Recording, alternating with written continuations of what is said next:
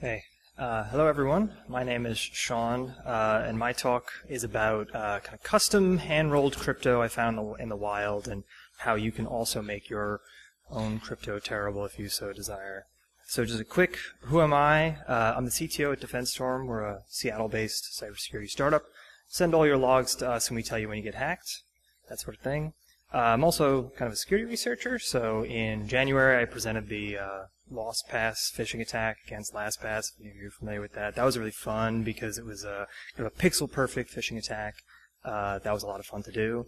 But I also like to do crypto. It's a hobby of mine. I'm definitely not like a cryptographer or anything. It's just something I kind of enjoy on the side.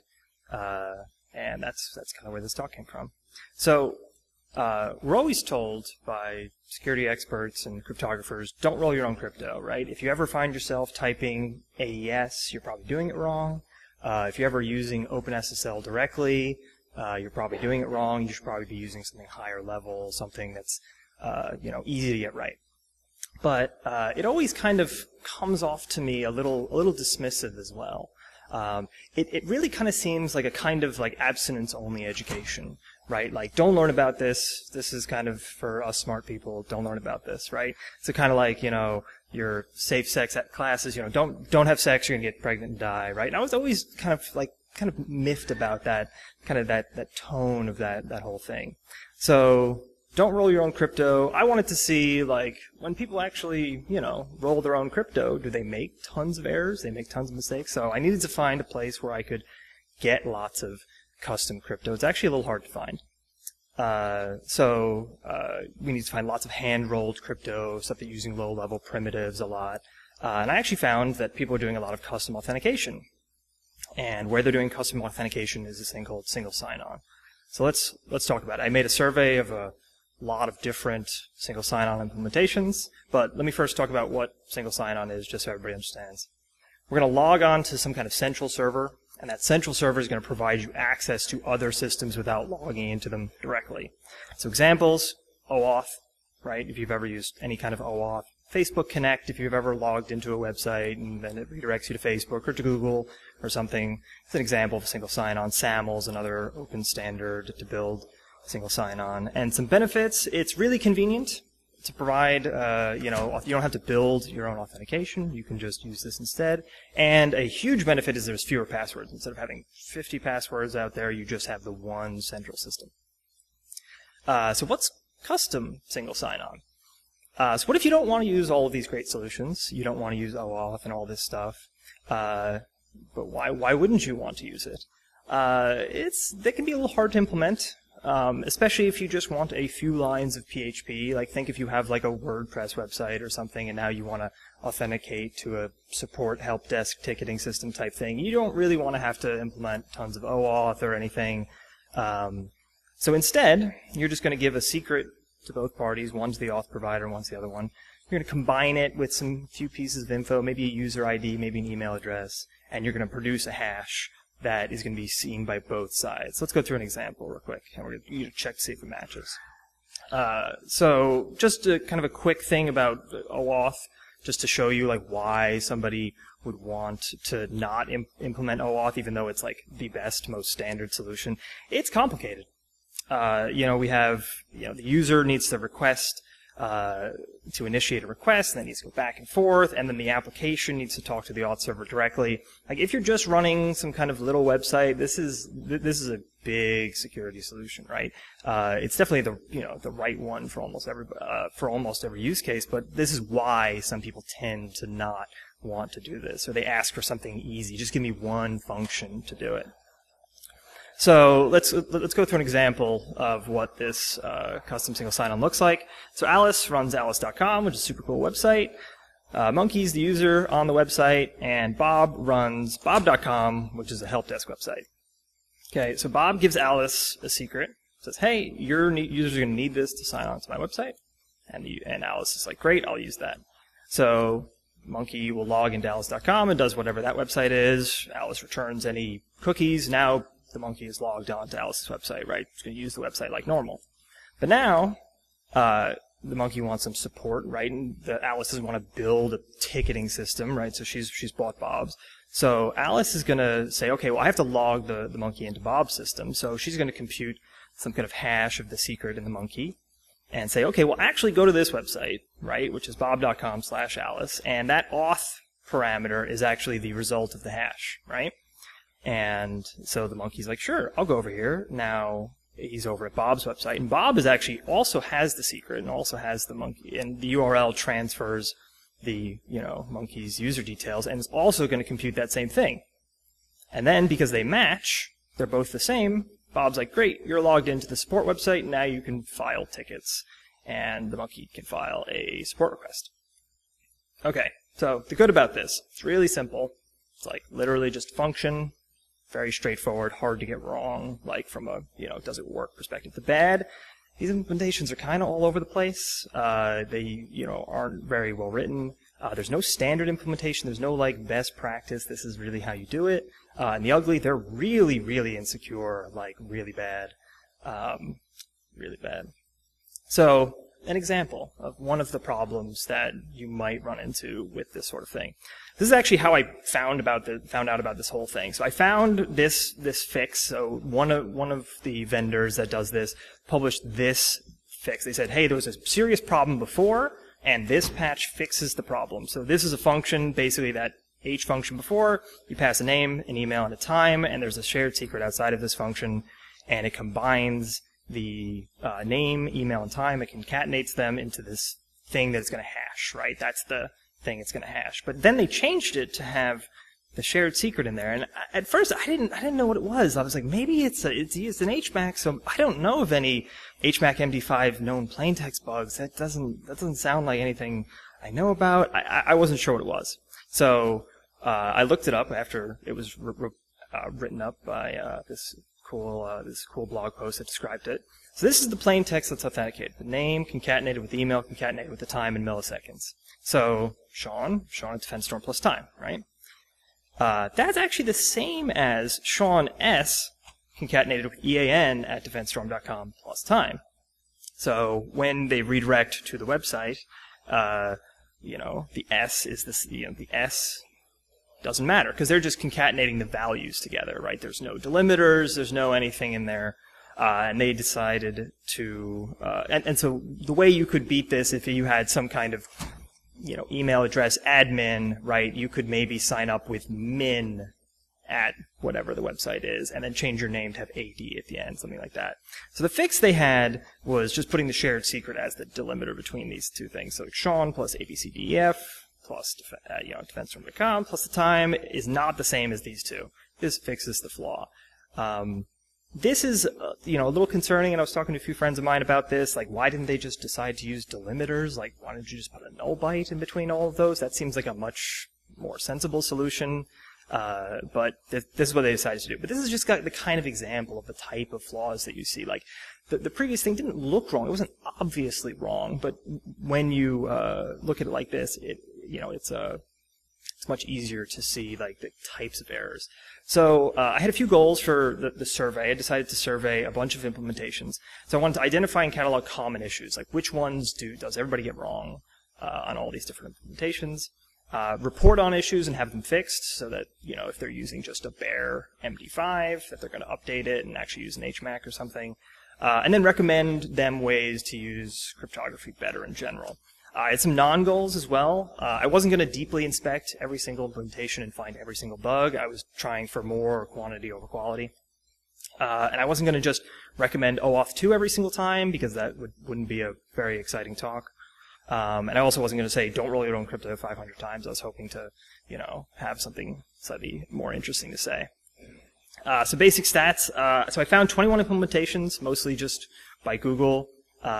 So help desk and knowledge base software are the people who use this the most, which makes sense because help desks and knowledge bases are almost always used by a website. So you have your website, it's a to-do list or a hot sauce vendor or something, and you want your users to be able to file tickets or you want to have a knowledge base about how to use your software, right? There was also 2 education platforms. So if your website wanted to offer training about it, you could then use single sign-on to log your users into the education website. So just a spoiler alert, only one implementation was free from every single problem, every single type of problem I found. We'll talk about what those problems are. One implementation created their own cipher, so MD5, I guess, was too good for them. They decided to roll their own cipher, which is cool. We'll talk about that later. And so the total user count for all the services is in the millions. This is very, very popular software. Okay, so let's talk about the issues that I tried to identify. No HMAC. So what's an HMAC? So a message authentication code is going to authenticate and validate a message. So the message is, my name is, the monkey, my email is this, that's your message, and the message authentication code is going to authenticate that with a secret key. So why should you use an HMAC? So it's a secure way to actually combine these things, right? It prevents two main types of attacks, length extension attacks and pre-image attacks. We're going to talk about those in a sec. So length extension attacks. So if we designed a basic message authenticator, like we had no idea what we were doing, we would just say, okay, well, let's concatenate the key in the message, right? We have some secret key, just some random number, and then the message, right? So for instance, MD5 is our hash, and our secret key is ABCDEF, and our message is the URL that we're going to authenticate, right, for our single sign-on. So, HTTP, whatever. So this is our resulting URL. That hash is the MD5 sum of those two things. Okay?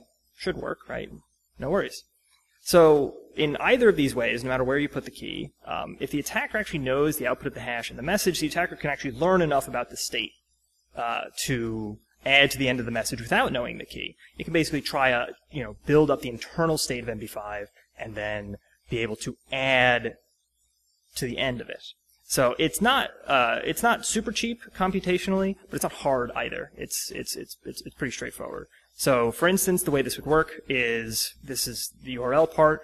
So this results in this hash, right? So what we're going to do is we're going to take the admin false part, and we're going to just append admin true to it. Like, we're just going to make up this single sign-on thing. And because of the length extension attack, we know exactly how to change the hash.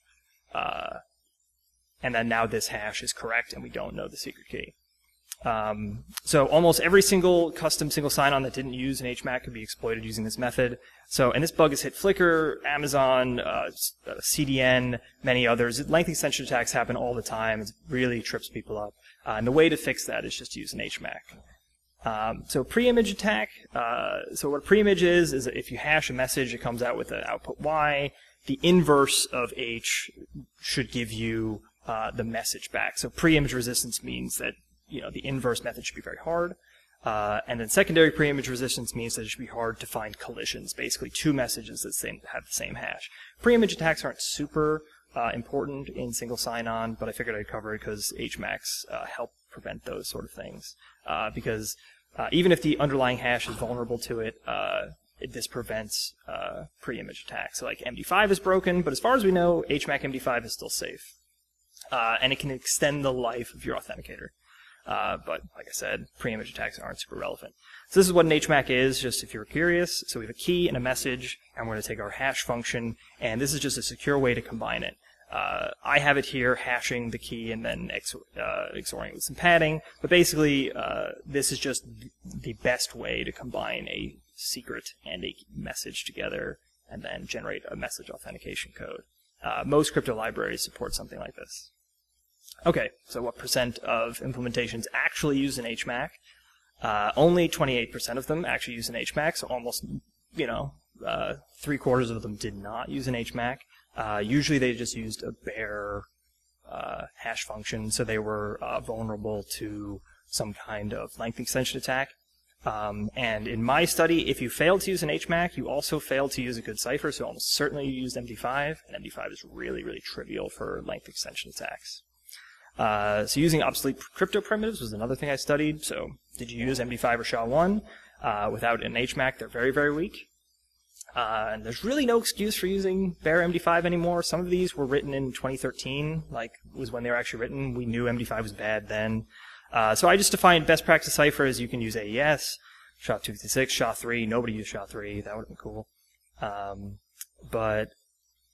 So what percent actually used a best practice cipher? So only 19% use something other than MD5 or SHA-1. Almost always they use that, or somebody wrote their own. This was a little disappointing to me. I was hoping to see more SHA-256 out there. And there was nothing that was really, besides the one custom one, there was nothing really interesting out there. Somebody doing skein or something kind of cool. So short keys. So one thing to note is that from this earlier example, get bytes actually probably doesn't do what you think it does. So shared secret is just a bunch of hex digits. So it's like a 128-bit hex number. But what get bytes does is it actually decodes it into like ASCII or, UTF-8, right? So for instance, if this is your secret key, right, this is a hex number, it's a 32-byte string. So what you want to do is you want to do hex.decode hex of the string, right, which is going to return you 0xAA, BB, and it returns you 16 bytes or 128 bits. String.getBytes actually returns you the ASCII values of this, so 41, 41, 41, 42, 40, and that's a 32 length string array. And so if your method is expecting 16 bytes of a key, which some of these methods did, it actually truncates it, right? So you only use A's and you get none of the B's, right?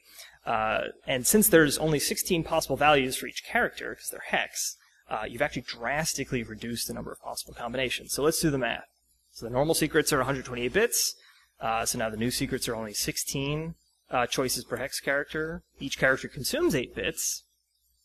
So 128 divided by 8 is 16, which is what we expect. We expect half. So there's actually 16 to the 16 choices. So to the 128 is this huge number. And 16 to the 16 is this much smaller number. And so it's actually 2 to the 64. And I did the math. This is many nines fewer choices. This is like almost nothing. This is a huge reduction in the number of possible choices. So what percent actually made this error? Actually, a third of them actually made this sort of error. And it wasn't just in Java. People made this mistake in Ruby.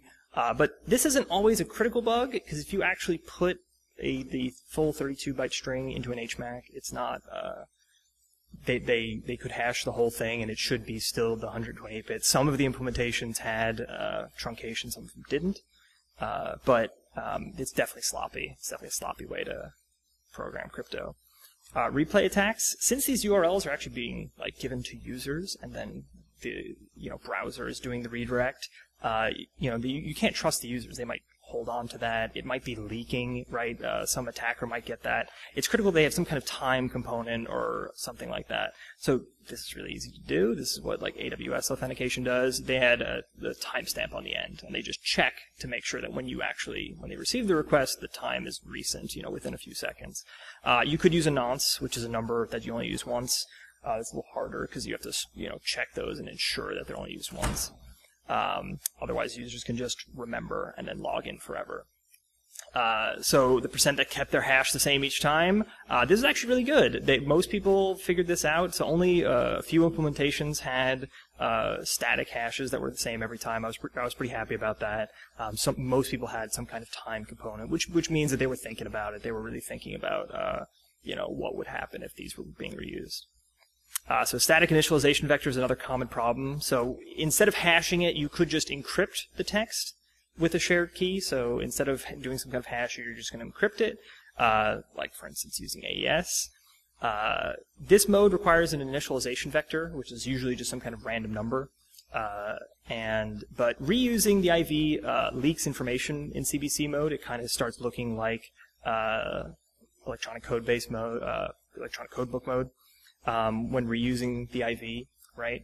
The CTR mode is another mode of AES that, IV reuse is really, really critically bad for. So only one implementation actually used the block cipher, and it was AES 128, and unfortunately, they messed it up. So the only ones, 100% of the people that use a static IV messed it up, and it was OpenSSL for Ruby was always their initialization vector, which unfortunately is just kind of sometimes how Ruby rolls, right? Convention over configuration, right? So they must have written it in Ruby, kept it the same, didn't realize they had to set their IV. Known plaintext. So in crypto, it's usually best to limit what your attacker knows, like secret keys. Best not to tell your attackers what your secret keys are. The internal state of your crypto function sounds good, right? You probably shouldn't tell them. And plaintext, if you can avoid it, right? You should, it's nice to your attackers not to know what the plaintext is. So knowing or controlling the plaintext makes some attacks possible, right? This isn't always a critical thing. Really well-designed crypto systems can actually withstand attackers knowing or controlling plaintexts. But if you're not using an HMAC, this is actually a really bad sign. So what percentage of attackers know the plain text? Actually, most implementations didn't have a problem with this. They had some kind of hidden component in there. Hi folks, I'm Geek here. Unfortunately, Avamia seems to have frozen up, so we lose audio till about the 22-minute, 51-second mark. Sorry for the inconvenience.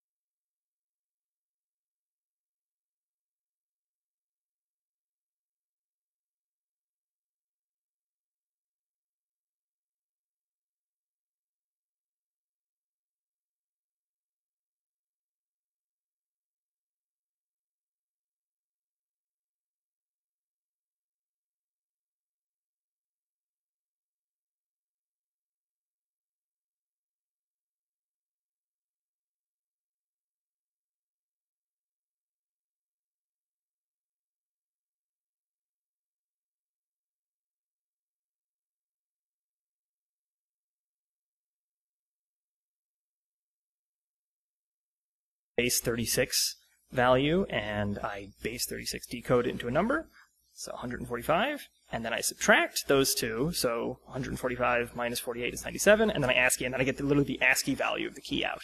So this actually prints you from one iteration of the plain text and the ciphertext, you get the key. So here's the function. The ciphertext is always twice the length of the plain text, just because that's what the base 36 does. And so for every single character in the plain text, we're just going to get the base 36 value. That just takes two of them and then unreverses it. We're going to unbase 36 it, and then we're going to subtract the magical subtract function that undoes addition. And then we return the key. That's it. So what went wrong with this? So the ciphertext is strongly non-random. The first time I saw this without even looking at the code, I was just like, that's a lot of 4s. That is way more 4s than I would expect. Each input character always results in two output characters, which also kind of, from just a ciphertext point of view, just like kind of piqued my interest. I was like, huh, that's weird. The key stream has a very short period, obviously. There's no key schedule at all. They use ASCII values of the key rather than hex values. It doesn't use an HMAC, use base 36. Like, it's almost like I actually had 20 more things to put on the slide, and that was just too many more things. The other thing I wanted to talk about is there's no avalanche effect here. So, each input bit should affect all of the output bits. So for instance, if we just change the first input bit, we then only change one value of the output, so it's very easy to see what affects what. Ideally, each bit of change in the input has a 50% chance of changing each output bit. So this would be the ideal cipher, right? They look nothing alike. They're completely different. So what went wrong? Basically everything. Basically every possible thing that could go wrong. It's not really, this isn't really crypto. This is like somebody doing something for fun. So implications for this application. This is a real application with like actual users. So one attacker can, with one use of SSO, get the shared secret key. So you sign up for Alice's service. You're the attacker. You log into Bob's thing. You get the key. Now you can log in as the admin and see everybody's secret key. You can see everybody's support tickets. You can see everything like that. The authenticator can authenticate as anybody. So this is a privilege escalation attack just done over single sign-on, right, with this kind of crappy function. So I think from all of this, we really have enough evidence to say, no, you shouldn't roll your own crypto. It's actually pretty hard. People make mistakes all over the place. So just talking about overall results, these are like the kind of the each category and the number of implementations out of 21 that had the problem. So a lot of people had no HMAC. A lot of people used obsolete primitives. We had the one custom cipher. I actually had that category during the study because I didn't expect anybody would do that. I thought more people would use AES than, that's why we only got the one static IV. And so the vendor response. So only one vendor fixed the bugs that I reported out of the 20 that had bugs. And it was User Echo, which is customer service software. So go them. They didn't use an HMAC, and they did it. And they were actually super responsive, so good on them. 2 claimed that they weren't bugs, and these were some of the worst implementations, too. These were not like the barely, the HMAC MD5, which actually, HMAC MD5 is not that big of a deal. About half of them never acknowledged, even replied to my email. Some of them were, to be fair, like unsupported optional plugins. You didn't have to use them, so they said they weren't a priority to fix, which, fine. But I just, you have to think about this kind of stuff. And this is the sort of stuff you don't really think about when you might be evaluating, support software. You might not be thinking about, there's these crypto problems, right? So here's just a pie chart of all those things. Definitely a little disappointed. I was hoping to get some more fixes in there. And especially because some of these have millions and millions of users. Some big ones like desk.com are not in this, and you notice I didn't, name drop anybody, but so desk.com doesn't have custom authentication in here, so they're not in here, but there are some big players in here. So custom single sign-on the right way. First, you really need to decide if you actually want to do something like this, because OAuth 2 and SAML, they're really, really much better choices. They do, you can give partial permissions. It's a standard. It uses good crypto. There's great implementations of it. It's actually not that hard to use. But let's say you can't. Let's say a core use case is supporting WordPress things, right? You really need to closely examine why. Can you get maybe you can write a better integration with your product that uses OAuth simpler, but okay, because this is really a very important part of your application. Authentication is critical. If you just let anybody in, anybody's going to be able to use your, anybody's going to be able to privilege escalate or do something else, right? Okay, if you must have it, I recommend you do something like this. Use an HMAC, preferably with SHA-256 or SHA-3. SHA-3 actually, interestingly, isn't vulnerable to something like length extension attacks because it doesn't use the Merkle dam guard construction. It's actually based on AES because it's Ketchek. 256 bits of secret sounds good to me. Generate this using dev-view-random. I actually had an argument with a friend of mine about dev-random versus dev-view-random. No difference anymore. Just use dev-view-random. It doesn't block. Dev-random doesn't do anything with really it just blocks and it just makes your application annoying. So dev-view-random is totally fine. Use that. Really triple check to make sure you're actually using all of the bits that you generated. Even if you're only using half, 128 bits, pretty good, but make sure you're actually decoding your hex and actually not getting the ASCII values. That's just sloppy. Hash several pieces of data, including some the user doesn't control, like maybe a user ID, something like that they can't pick, or maybe they don't know. Use an answer timestamp and actually check the non-answer timestamp. There was actually one implementation that didn't check the timestamp, even though they had it, which, whoops. Rate limiting requests is always good. This stops practical attacks.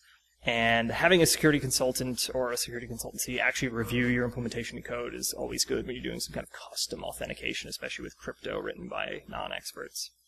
I just wanted to go through other dumb ideas for your crypto, because this is the kind of stuff that annoys me. So using really weird block cipher modes like Telegram's IGE mode, literally the only people who use IGE, as far as I can tell, is Telegram. They're like a messaging app that does kind of questionable things with their crypto. Other things to do, don't make impossible to win contests. Like, crypto is pretty hard. If anybody's ever done a crypto CTF, like, they're actually pretty challenging even when they're meant to be solved.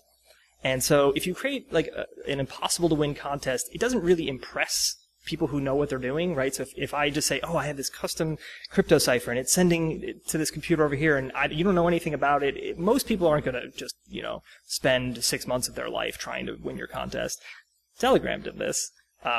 You guys can tell probably that I'm not a huge fan, but they made a contest that was just one user talking to another user, and they basically said, yeah, if you can decrypt it, we'll give you, $100,000, which isn't how a lot of crypto fails, right? Crypto fails in side channel attacks or partial key reconstruction. All these interesting things that were completely ignored by this contest.